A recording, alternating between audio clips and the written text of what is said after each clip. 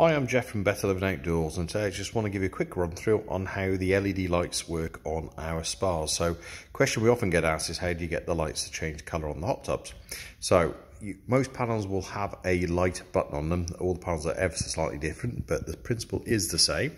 So, if I lean across to the light button on this particular spa and press the light, initially it will come on in a red colour. So to get to the next colour in the sequence, you turn it off and back on in quick succession. So off, back on, and we're on green. Off, back on, we're on to blue. Off, back on, we're on to yellow. Off, back on, we're on to light blue. Off, back on, we're on to purple. Off, back on, we're on to white. And then finally off, back on, we're on to the slightly dimmer red, and this is the clever pattern. This goes into the blend program. So you may find on your spa the sequencing on the lights do change a little bit, but the principle is the same. You'll move through them, and then as you get to the point where the color comes up in red but slightly dimmer, this is typically the start of the blend program.